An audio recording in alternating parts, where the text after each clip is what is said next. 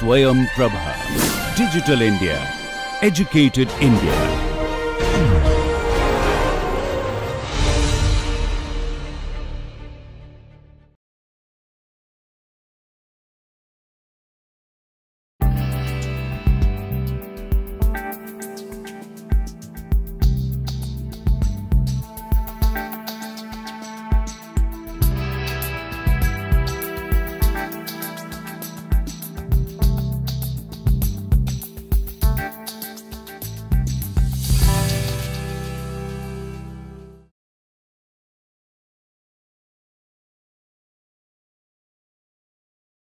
Well, even in the disciplines of anthropology, for quite some time, there has been a lot of differences and disagreements upon the demarcations or the boundaries between nature and culture or nature and society.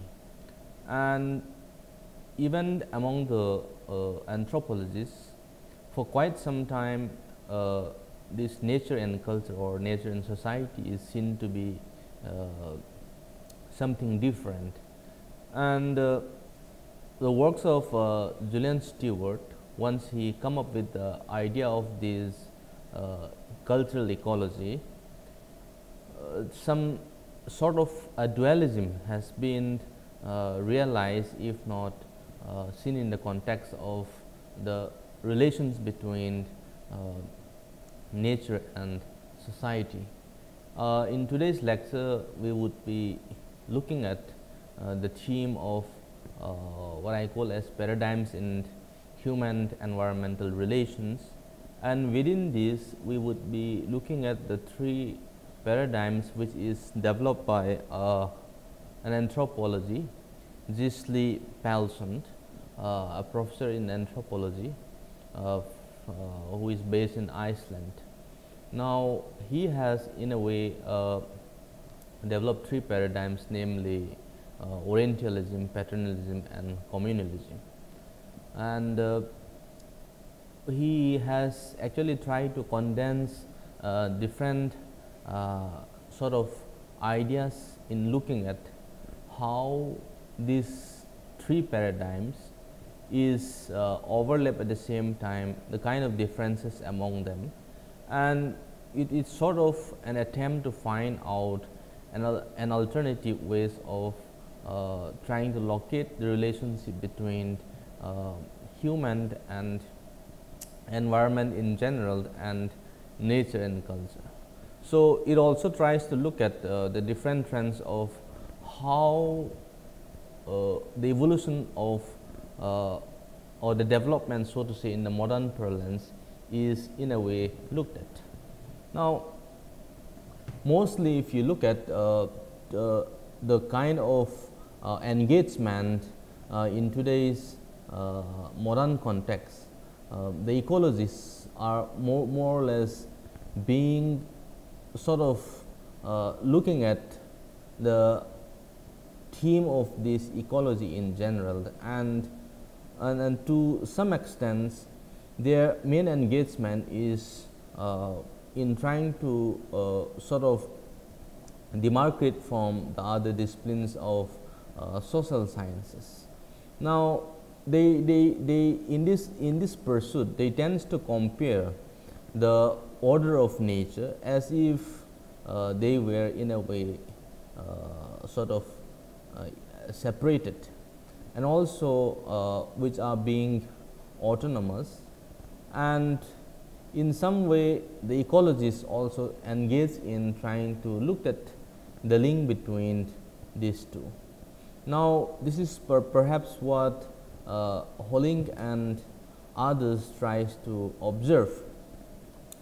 Now, given this context, even if there is sort of a dialectic which in a way engage by certain kinds of using certain jargons, and there has been a continuous boundary or demarcation which is being seen in the context of this society and nature, and which happens to be a topic of contestation for quite some time, as I said.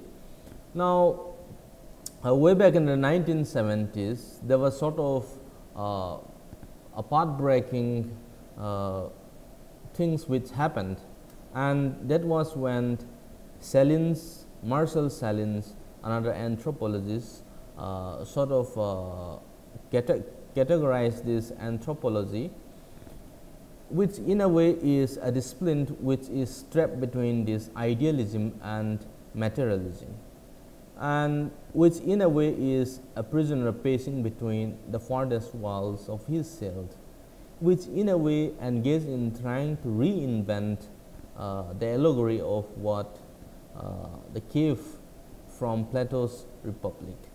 Now, in a way, if you look at anthropology in general,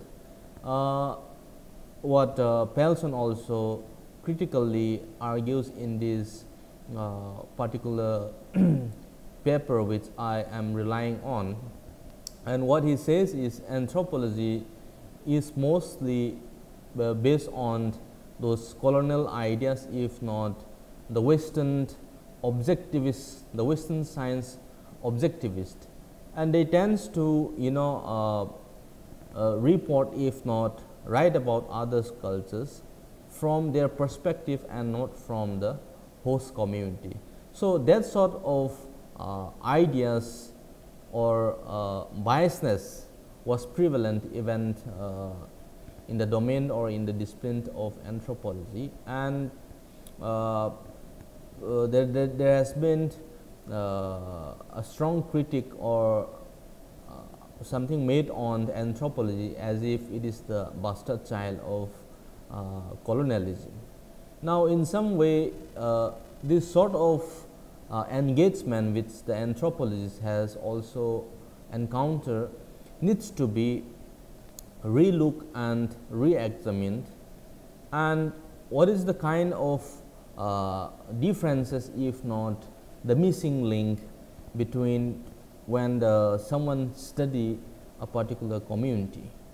Now, if you look at the social theory, there is this organic individual which in a way is often contrasted with the collective life, and the former, that is the individual, which in a sense is assumed as part of nature, while the collective is seen to be superorganic. When we say superorganic, we are talking about the larger domain, the larger picture, if not the culture, which in a way guides a particular society.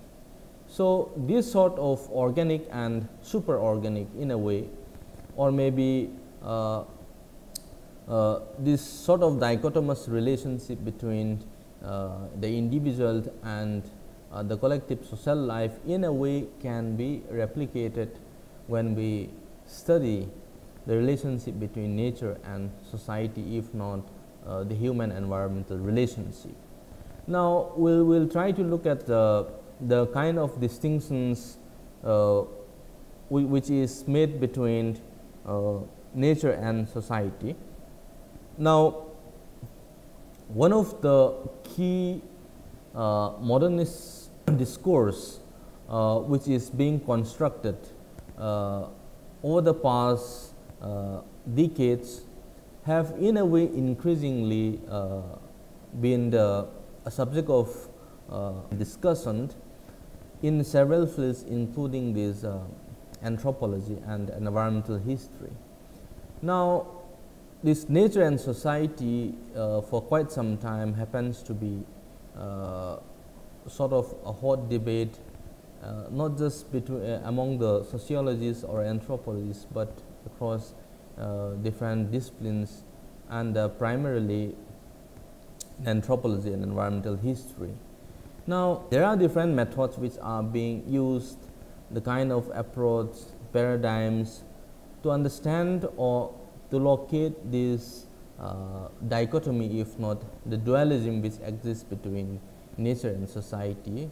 And Marxian approach is one such wherein there's a restriction which is primarily restricted to human relations and which is to look at the human environmental analysis. So, in the study of Taper, if you look at, wherein he argued that these particular communities who engage in foraging, that is hunting and gathering societies, usually humans and animals tends to engage in a mutual production of each other's existence. Now, by saying this mutual production, we mean to say that one party becoming the producers and the others becoming the products. So, in this is sort of a continuous engagement between the environment, if not so called animals which usually the hunters rely on. So, this is one of the ideas which Tapers has developed. Now, this Marxian approach in a way can be helpful in looking at the analysis of this the human environmental relations in some way, because it tends to begin looking at the kind of economic productions and man usually engages the first form of his relations with the environment is economic in nature, and in the earlier lectures we also talks about that the economic meant how an individual by being an economic man engage oneself in the environment. Now, similar to what Tapers has observed, Brightman in a way tends to look at the case of this the Canadian Cree, in which the humans and animals successively participate as producers and other animals willing to surrender as that is the product of their own bodies, and the hunters in a way returning to them as a cooked food, all figure in idiom of love. So, this sort of metaphorical or sort of ideational relations which exist between human and the environment in a way is based on a continuous engagement of what is called love, or we can in a way say they are being dependent of each other. Now, from the Cree experience, and which we have in a way discussed at length in the preceding lectures about how the Cree people or the Cree hunters engage in their economic pursuit, that is for their sustenance. Now, it is interesting to in a way observe that how this sort of symbiotic relationship is being established between the humans, that is the hunters, and the animals, wherein that sort of understanding, mutual understanding exists between the two, because the human in a way playing the role of that producer and the animals in a way voluntarily sacrificing as the product, because unless the animal sacrifice itself and of course the human need it for a foodstuff. So, that sort of relationship is established, and what Brightman has quite eloquently put it as an idiom of love. So, one entity has to sacrifice in order for the other entity to exist or continue. So, this sort of processual engagement of human and environment relationship is something which we would be looking at. Now, the three paradigms which is developed by Pelsons is Orientalism, paternalism, and communalism. And these three paradigms in a way are different in nature, and they sort of the earlier two, Orientalism and paternalism, are slightly close enough and they are similar, because it rejects the radical separation of nature and society, because the communalism is different from the two because it tends to reject the radical idea of the separation of nature and society, object and subject, and which rather tends to sort of give the preference of this notion of dialogue. Now, and there is sort of an interface wherein all these relations can be exist, that is between a nature and society, object and subject. Now, these separations can be in a way removed if not negotiated. This is what this paradigm of communalism in a way believes and tries to look at. Now, if you look at the kind of ethical approaches in the making sense of the environment, that is the human environmental relations, are in a way highly connected. Now, this sort of ideas in a way has developed to many scholars who have a continuous engagement in this sort of paradigms.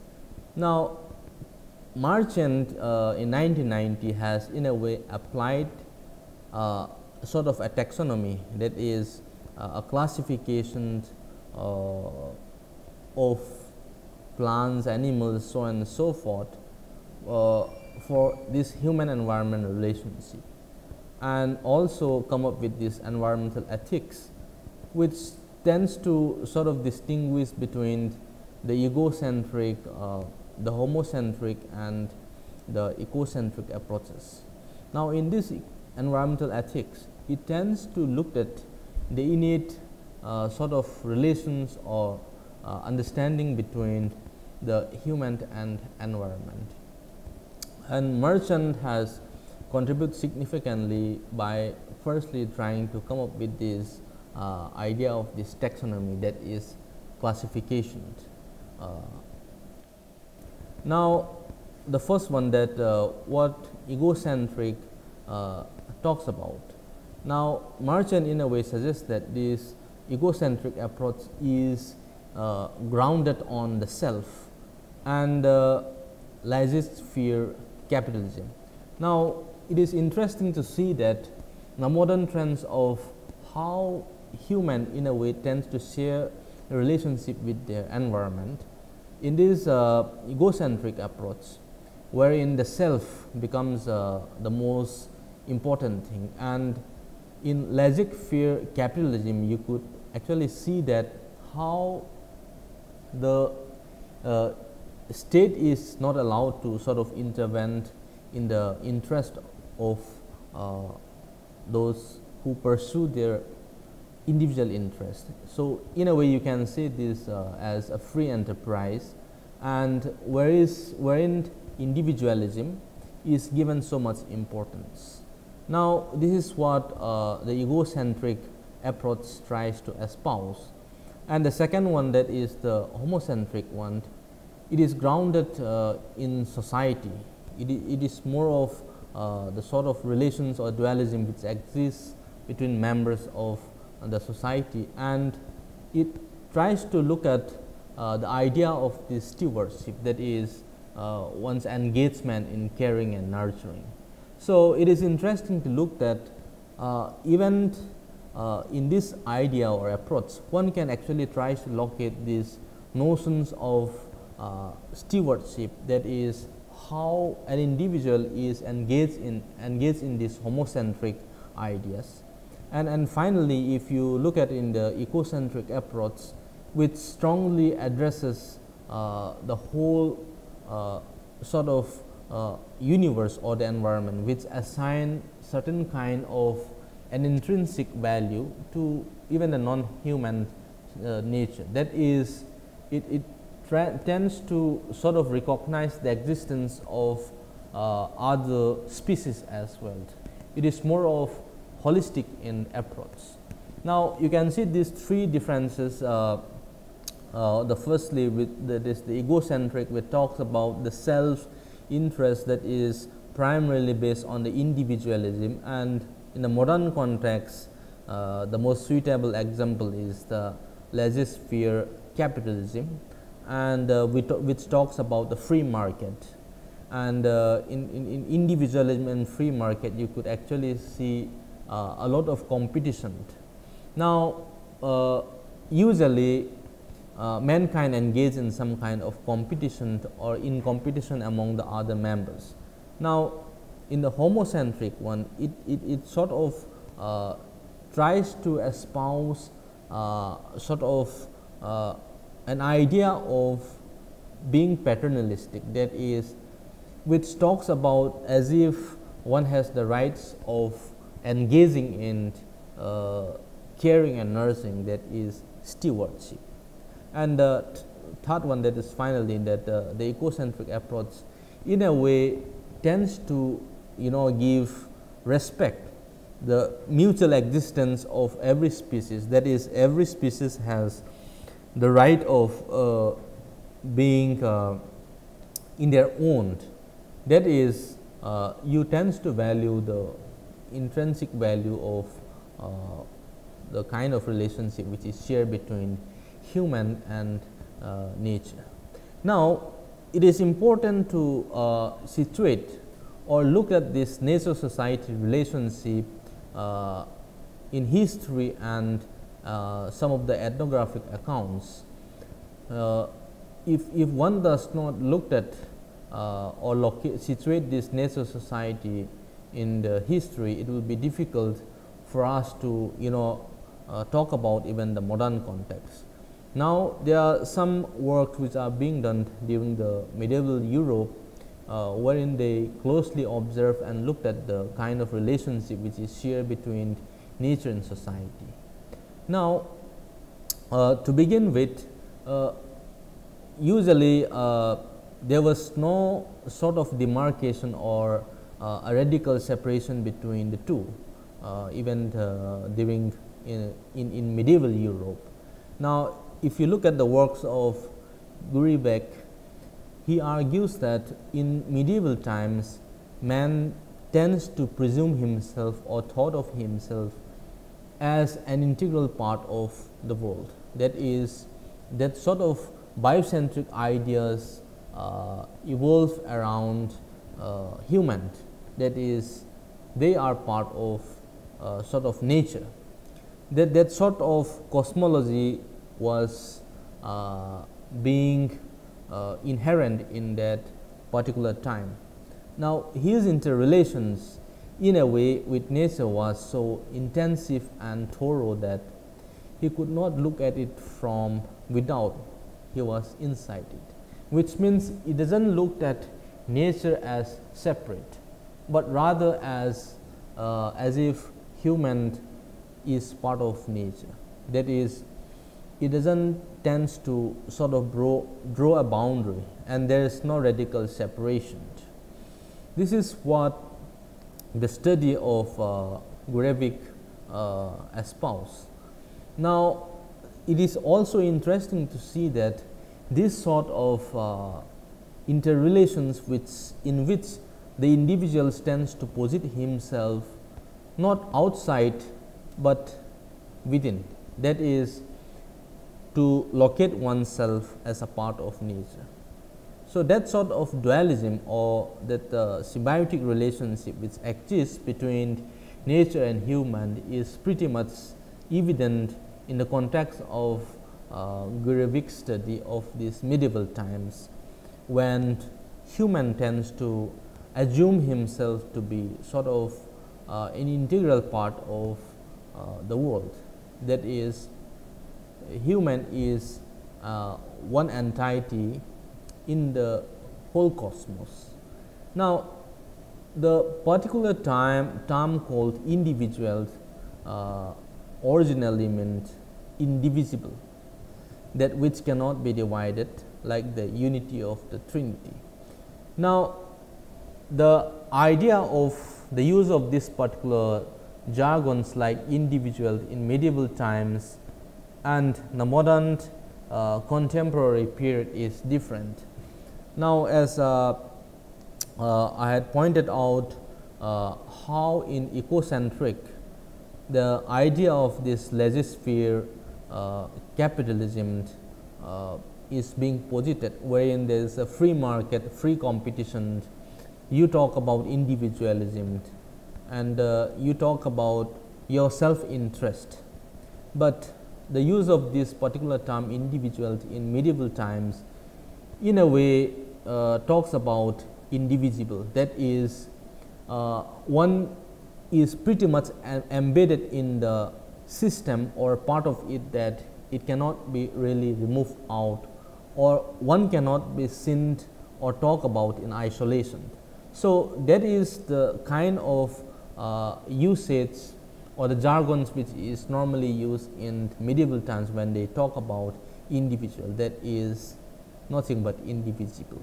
So, it can be looked at as the unity of the Trinity. So, it's sort of like one cannot exist alone or in isolation. It has to be sort of existence, a collective, it believes in collective existence.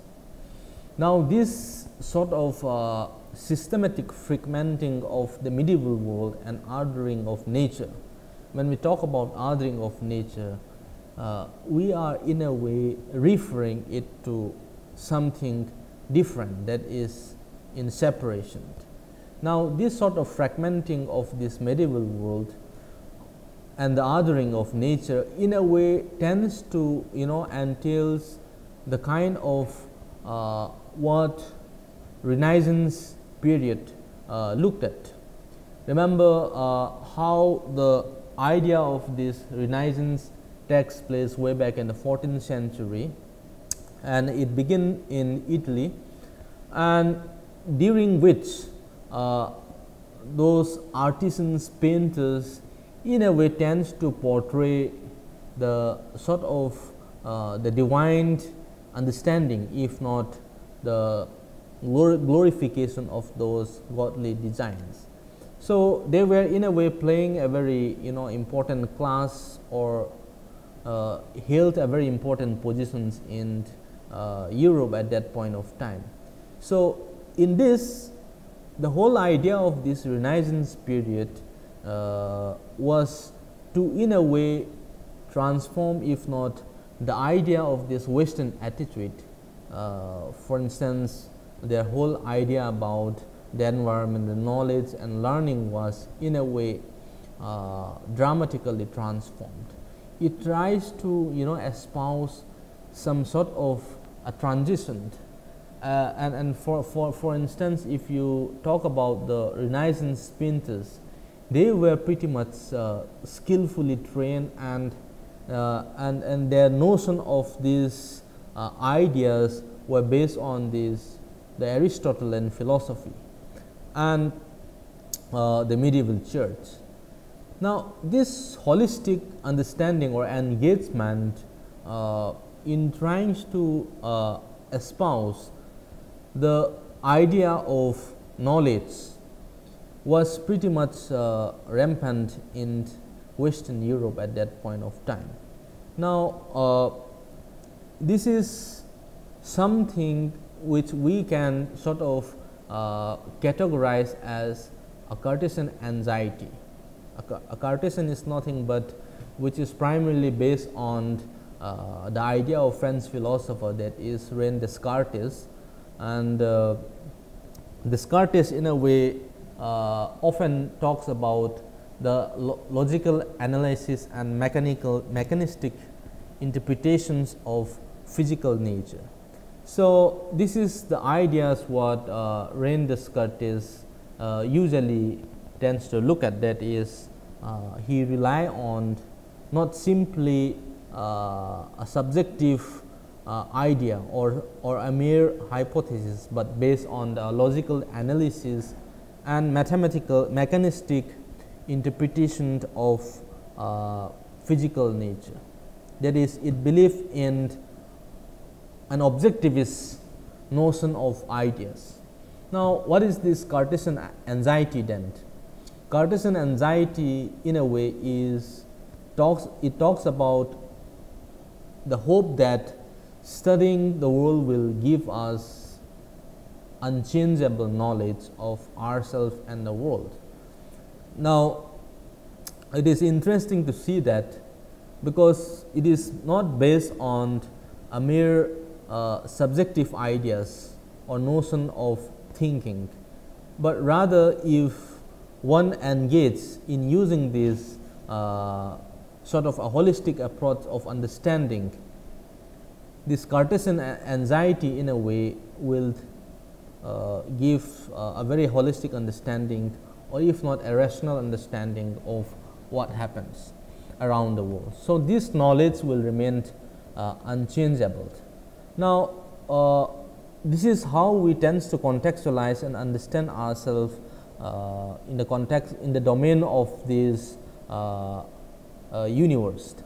Now, this Cartesian anxiety in a way also talks about the estrangement and uncertainty. However, this separation from the mother world of the Middle Ages and the nursing art was to be to some extent compensated for this rational ego, that is the obsession of this objectivity and a masculine theory of natural knowledge. Now, when we looked at this idea of a rational ego and the obsession with objectivity and masculine theory of natural knowledge, these are partly some of the Cartesian anxiety talks about, that is the estrangement and uncertainty and the separation from the mother world of the Middle Ages and nursing art. So, art is not seen as no more addressed as mother art, or not something which is seen as caring and nurturing. Rather, it talks about seeing things, the whole idea, attitude to environment in a way has transformed and changed, as we said, beginning from the Renaissance period. Now, how is the world or the art in a way being perceived after this period, that is the Renaissance period, and what we generally understood as the Cartesian anxiety? Now, the art in a way is being addressed as C, that is nature in a way becomes it, and it can be understood and controlled. Now, that is what we are talking about, othering of nature. You are in a way engaging in a radical separation of human and nature, or society and nature. Now, when you use that particular term as it in a way can be sort of understood and controlled, and not by using sympathy, but by the very virtue or the notion of this objectivity of the it, that is the otherness of nature, is now what allows to be known. This is something usually classified by Bordeaux. Now, this sort of separation, the demarcation which is being transformed, the idea or the perceptions which is transformed of addressing or perception of nature, has immensely sort of transformed the relations between, in a way, the human and nature. For example, if you look at if nature as an other, it has to be in a way translated. It needs an explanation, since it relies on rationality or objectivity. So, much like what the sort of the fall of the Babel Tower was looked at the noise in the ruins of this tower. It demands a close attention and effort at understanding. So one needs to go back and look at history. So one needs to have a glimpse of history in order to come with certain kind of a rational explanation in this context. Now, a translation in a way indicates the relative submissiveness or superiority of the translator. What happens when there is a translation being processed? So, the translator obviously have an upper hand and the authority of the receptor vis-a-vis the source, because he in a way would translate things in a way he like. So, there is a chances of distorting facts. At the same time, one can sometimes rely on concoction. So, this sort of the lacuna cannot be ruled out in the context of when this translation takes place. Now, this is also primarily one of the problem which is being encountered in the context of the ethnographic accounts of those colonialists, wherein they tend to translate or looked at the native societies from their Western objectivist or those rational scientists' perceptions. So, therefore, this sort of translation, when it involves a certain kind of problems which is usually encountered. So, this kind of perspective in a way are usually being applied in the ethnographic enterprise. What is ethnography and what is doing an ethnography?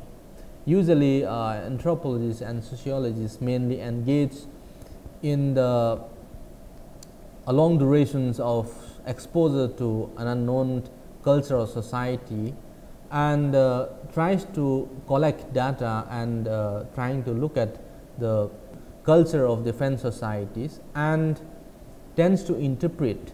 So, there is a sort of a translation which again looked into, because those scholars who are in the field would try to amass certain kind of data. They translate and transcribe and translate those information. So, sometimes those information are the chances of being manipulated. Now, this is what Pelson has observed, wherein I quote, how ethnographers in a way as a visitors or a guest meet their host, that is the society what one is studying, and how they are met by them, and how they manage their lives among them, and how they report what they have experienced varies from case to case. Now, for instance, if you look at the colonial ethnographic accounts, many of the reports which they normally write about many native societies are today being challenged and debunked by the regional scholars themselves. For instance, they tend to use those jargons which are never part of that particular culture, because those are more or less based on a preconceived notion of ideas, because you tend to impose that particular thing on them, that is the host community. So, the kind of interaction, the first interaction or the kind of impression which is being posited on the host community is how the ethnographers engage in their report, primarily from their kind of experiences. Now, since the two, that is the guest and the host, comes under different settings or different experience or different cultural backgrounds. So, the uniformity or the interface of these two in a way would sometimes bring out negative result. So, that is something which cannot be ruled out, and this is what we talk about in this the ethnographic enterprise, that is in translation. Now, the whole idea of this Orientalism and paternalism in a way is also embedded in this kind of perception. Now, interestingly, what Pearson is trying to also bring in is how this sort of translation is involved in this ethnographic study is also similar to the kind of approaches what ones look at between the relationship between nature and society.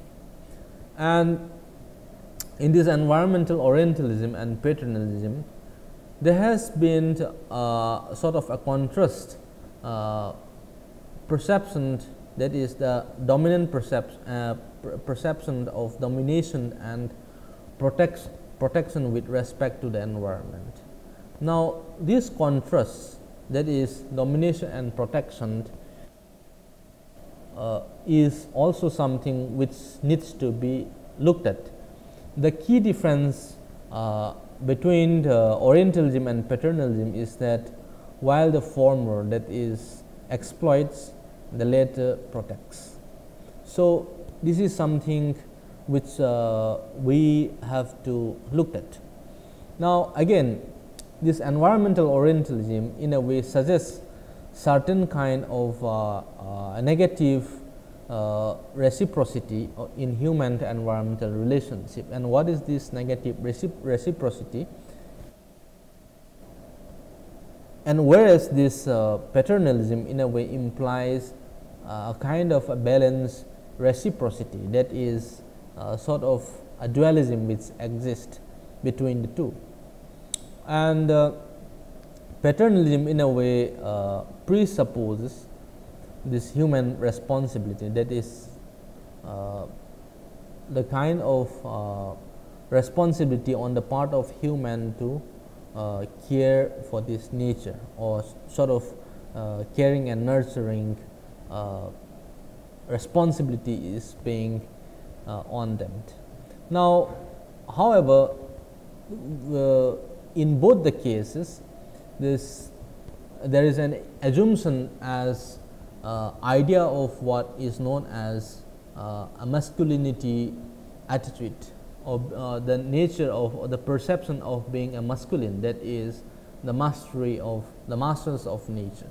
That is as if human have that sort of capacity, if not the responsibility of being a master of nature. That is, nature is something which needs to be protected and controlled. So, that sort of authority is being self-bestowed on human.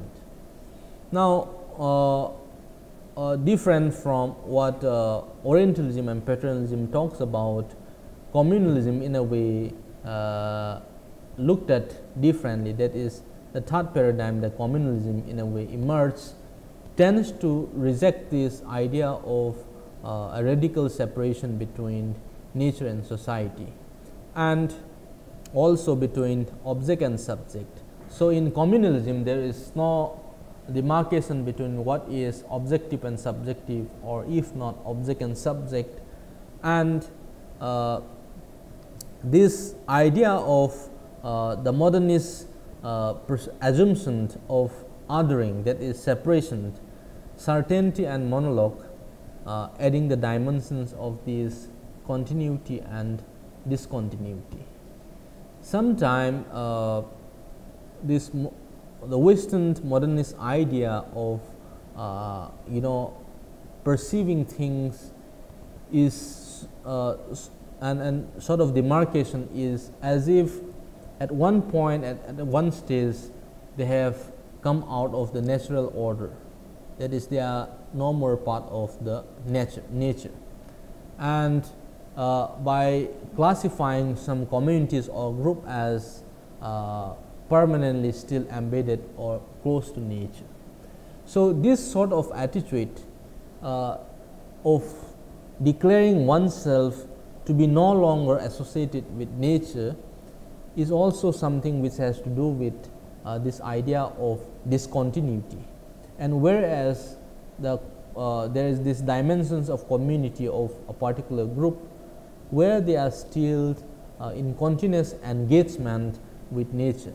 So, this sort of differences of the binaries or dichotomies which exist between subject and object, continuity and discontinuity are something which communalism in a way reject.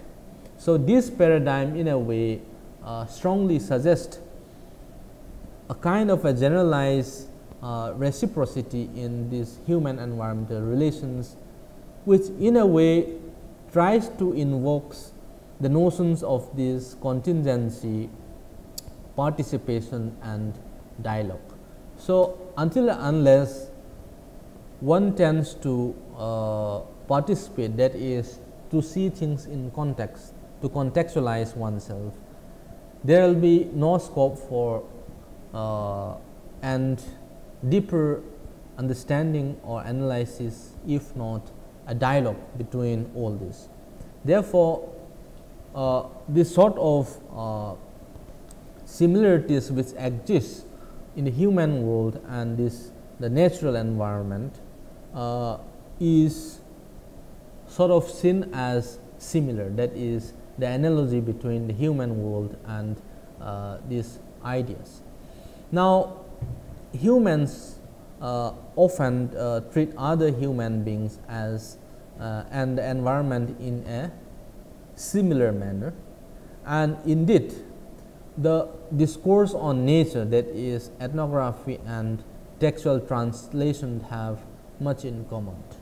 Now, the kind of how we treat our fellow human beings is also similar with the kind of how we treat the environment. So, if you talk about the modern ideas of class system, the inequality, economic inequality, and the kind of sort of ethnocentric ideas which we have, the kind of discrimination which we have towards our fellow beings, in a way also sometimes matters, and that is how we tends to perceive and look at the environment, because you tends to draw some kind of a self-interest, if not egocentric ideas of approach in looking things or locating that kind of relationship. Now, therefore, the discourse on nature, that is the kind of relations between human and nature, is also in a way ethnographic and textual. So, this sort of this translation has occupies or makes sense in terms of looking at the idea of this human environment relations again. Thus, this particular use of this the metaphoric language again is a classic rhetorics, because for example, if you take the jargons, the metaphors like irony, tragedy, comedy and romance, all these in a way partly if not wholly has appeared in a wide range of fields and contexts at different points of time, and in a way by using this you are trying to connect or relating yourself with nature. So, unconsciously this sort of metaphorical uses is sort of rhetorical in nature, because this is how the human cannot afford to be like seen in isolations or different from what the environment is. This metaphoric association in a way draws upon the language of this personal relatedness of sort of kinship and sexual relationship, which have often been used to represent both textual translation and nature society interface. So, this nature society interrelations or interface in a way allows us or sort of guided us into this textual translation. Now, for instance, if you may recall the poem which was being written by William Wordsworth when he talks about the daffodils. Wordsworth, in a very fine day, tends to visit the countryside and encounter these wildflowers called the daffodils, and tends to look at the kind of movement it's moving, heaving away, like because of the strong wind.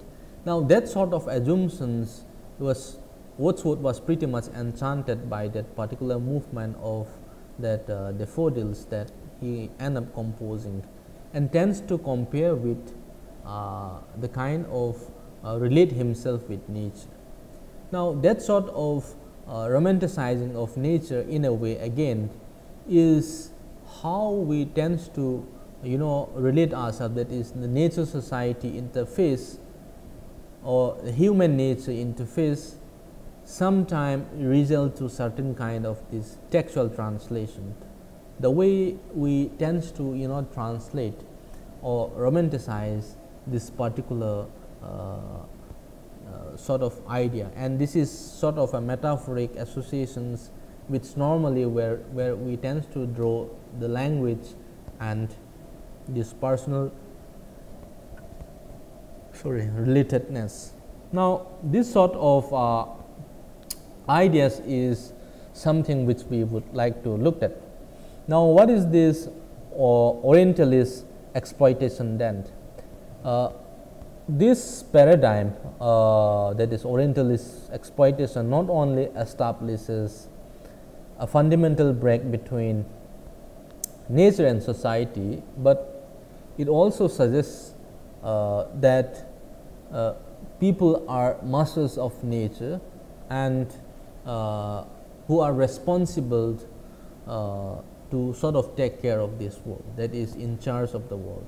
Now, as Tim Ingold has said, he has observed that in the colonial world, that is the colonial regime, the world becomes a tabula rasa for the inscription of human history.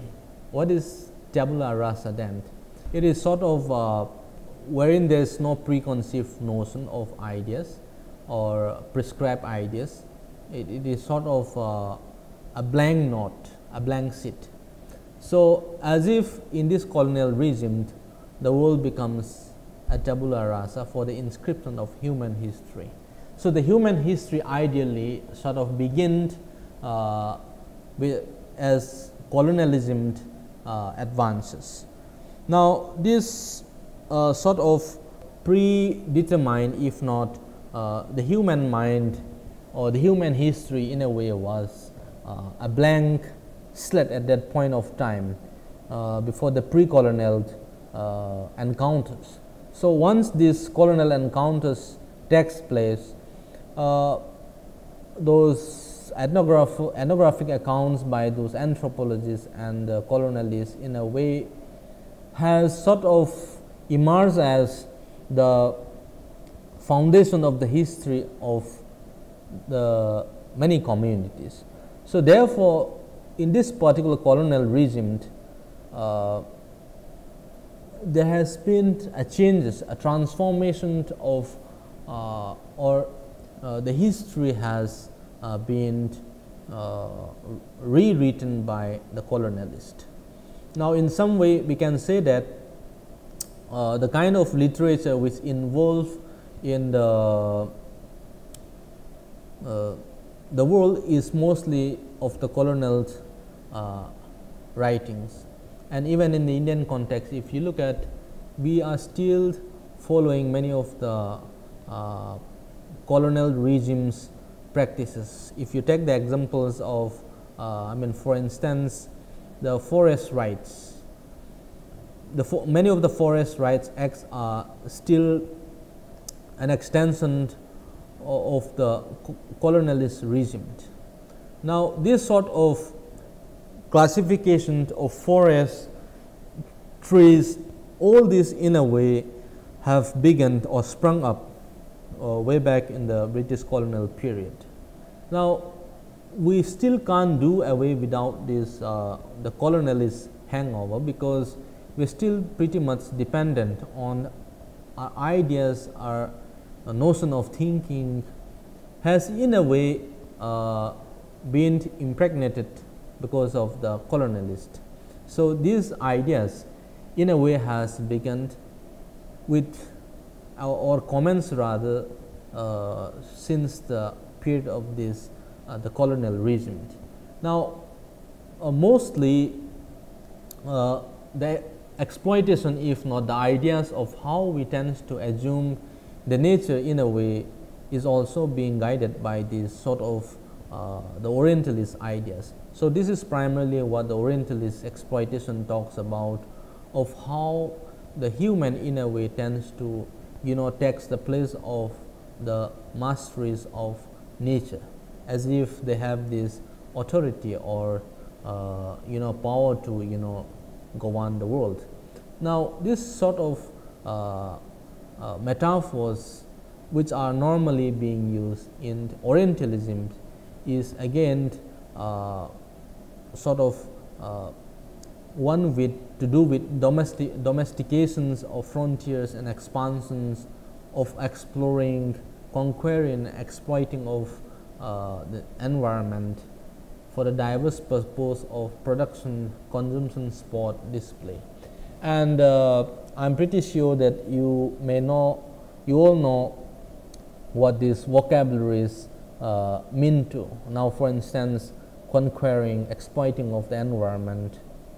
So, many of what we tend to witness even in the present context, this whole idea of exploiting or conquering in a way is seen to be vis-a-vis the kind of development paradigm which we are following. So, we still cannot come out of this whole idea of how we conceive or tends to look at nature. So, this perception of what we have seen in Orientalism is still pretty much continuous, that is domestication. For instance, what do you mean by domestication? It is not just about as if you are owning or controlling something, but you have that overriding power over something by sort of domesticating it.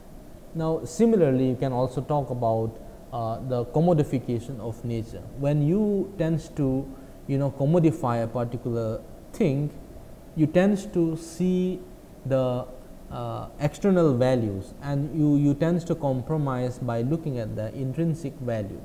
So, this sort of perception or ideas are strongly pretty much evident from the kind of vocabularies which are being used. Now, this sort of attitude in a way is pretty much dominant in the context of Orientalism. Now, in this particular context, that is the Orientalist context, the scientists in a way tends to present themselves as an analysis of the material world, that is, which are in a way perceived to be unaffected by any ethical considerations. Now, in trying to look at the or trying to interpret the material world, the Orientalist in a way tries to contextualize and they seems to be remains unperturbed by these ethical considerations. When we talk about ethical consideration, we are also looking at the kind of innate meanings or the intrinsic value of a particular things. But the Orientalist, in the Orientalist context, the scientist seems to be remain unperturbed by all these happenings, or rather any kind of ethical considerations. Now, this persistence, the continuous idea of this othering of the object, for example, from the Baconian imagery of sexual assault, of entering and penetrating holes and corners. Now, this sort of what we have seen in the Baconian imagery of this sexual assault, in a way is a persistent continuations of othering of the object, because you tends to use these vocabularies of entering and penetrating. Now, if I may recall, you can in a way say that many of those hardcore or the radical eco-feminists who tends to explain by using the Marxist approach says that the first seduction or objectification of the man engagement with nature is when they tends to use those heavy plows, because the moment the plows get into the soil, that is it really tear apart the soil and the earth. So, in a way you can see the human forceful engagement in sort of penetrating and also trying to exploit the nature. So, we can in a way use the Baconian imagery of this sexual assault, and similarly this is tantamount to even the using the term called as if one is engaging in raping or certain kind of a forceful intrusion into the body of something. Now, this is something which is cited in the works of Bordeaux and is a recurrent one. Now, this sort of a sexual exploitation, or if not trying to look at the perception of this materialistic or material world, can be sort of interesting to see in this light or paradigm. So, therefore, one can once you tends to draw the boundary of even the gender discrimination, if you look at the moment you sort of discriminate between the two and tends to perceive the women as othering, you tends to like objectified and not necessarily seeing it as a counterpart or a fellow human being, but rather you are trying to push aside and then objectify it and see it as something different. So, therefore, these are some of the kind of current things which are also being continuously witnessed in the contemporary period.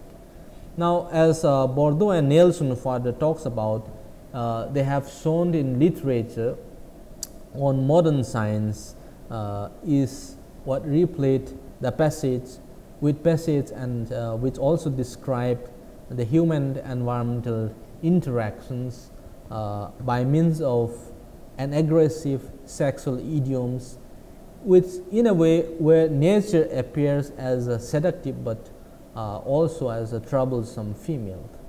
Now, man tends to from modern science view, the environment, the encounters between human and environment is seen to be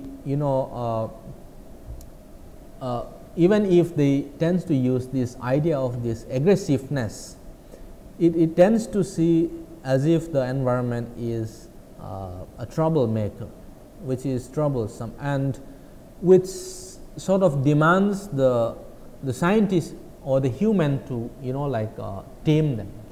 So, this sort of if something is a troublemaker and usually it is perceived that it needs to be tamed.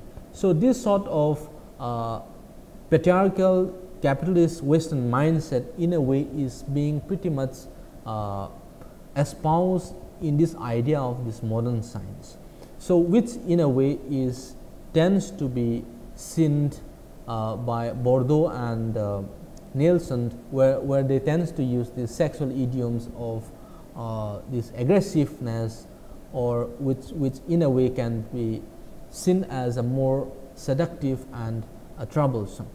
Now, this sort of patriarchal mindset of objectifying, or if not the gender discrimination which exists between male and female, as if the male, that is those modern science, were having this inherent power, if not authority, or they have that rational explanation of using certain elements and forces to control, if not tame, the nature which is perceived to be female. Now, therefore, anthropology is no exception from this modernist Western ideas of when it comes to the use of the sexual jargon and predator-prey metaphors. That is, you tend to use or perceive something as a prey, and then you are playing a role of a predator. So, this sort of metaphors is something which has been inherent and been used in anthropology for quite some time, and Malinowski has to argue in this particular context. For instance, in 1972 he said that the ethnographer in a way has not only to spread the nets in the right place and wait for what will fall into them. He must be an active huntsman and drive his quarry into them and follow it up to its most inaccessible layers. So, this sort of as if an ethnographer is engaged in a continuous engagement in the form of hunting, or maybe playing the role of a predator, or the predator-prey sort of interface which is being looked at. I'll try to move on further with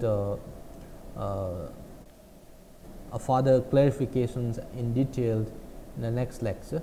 So, till then we can move on to further explanations of paternalism and communalism in the context of what Pelson has tried to explain.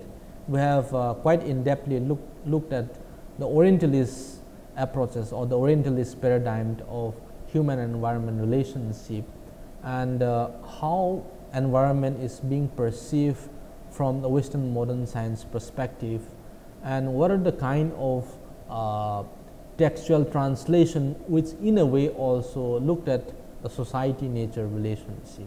And mostly we also talk about the kind of metaphors and jargons which are being widely used, so in a way spelled out and tries to explain the kind of relationship between human and nature. Thank you.